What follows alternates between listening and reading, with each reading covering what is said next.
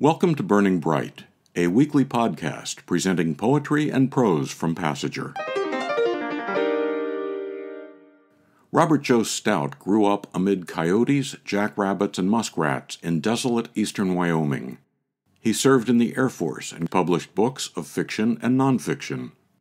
Here's an excerpt from an essay he wrote, Laughing at the Moon, that Passenger published in 2017, in its issue 62. I met Lizzie late one sultry summer afternoon beside a fallen cottonwood whose roots had given way when the river undercut a section of overhanging bank. An ideal place, my 12-year-old wisdom told me, from which to fish. Indeed it was, until Lizzie appeared. Immediately we had an argument. The argument involved a stringer of chubs and perch that I'd staked to the bank. Lizzie had it between her teeth. "Get!" I shouted, scrambling over the fallen cottonwood. Lizzie didn't get, nor was Lizzie, as I'd first imagined, a dog. Coyote.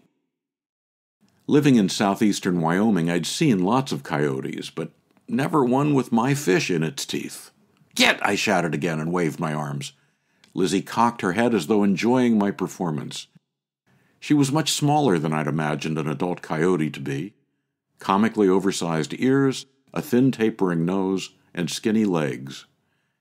Country boys know not to mess with wild animals, but I was too precocious to give in to a thief stealing my fish.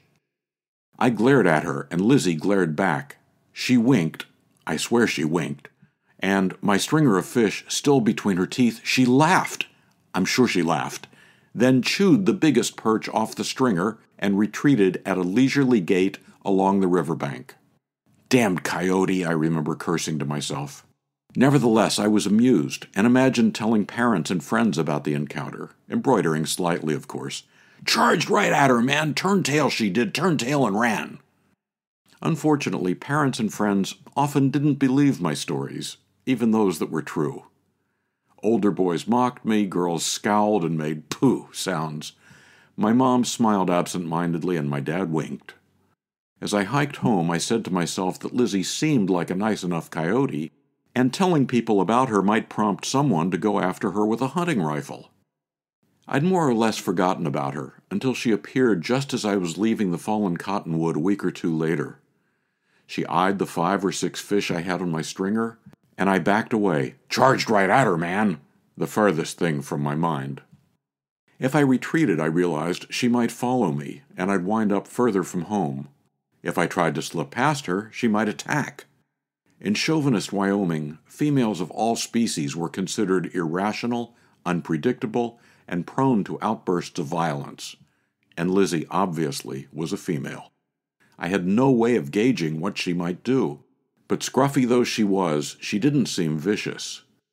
I hesitated, then pulled the largest of the fish off the stringer and tossed it toward her. She bounded towards it, stopped, whirled in tight little circles as though trying to bite her tail, flung herself into an awkward somersault, and snapped her jaws as though chomping an invisible fish. But she wouldn't come close until I retreated to a much safer distance. She sniffed at the fish, slapped it with one paw, jumped straight backward, and pounded the ground in front of her with her forepaws, as though battling dangerous prey. Finally she shook herself and loped away, the fish between her teeth. She turned once to look at me, before disappearing along the cattle path that bordered the pasture. That Lizzie didn't make regular appearances somewhat puzzled me. A dog, a squirrel, a raccoon, given food, will return to the same place at the same time expecting more food, even a female dog, squirrel, or raccoon. But not Lizzie. I'd go a week or two without seeing her. Then she'd appear, usually without warning, as though having materialized out of nowhere. Once, detecting her as she approached, I realized how she did it. Despite her gawky physique, she could zigzag through brush and grass very close to the ground and hardly cause a ripple, then pop erect when she wanted to see or be seen.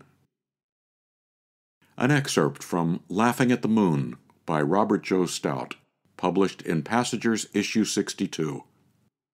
After careers as a journalist, government accountant, and theater director and actor, Stout currently lives in Oaxaca, in southern Mexico. To subscribe or learn more about Passenger and its commitment to writers over 50, go to passengerbooks.com. You can download Burning Bright from Spotify, Apple and Google Podcasts, and various other podcast apps. For Kendra, Mary, Christine, and the rest of the Passenger staff, I'm John Shore.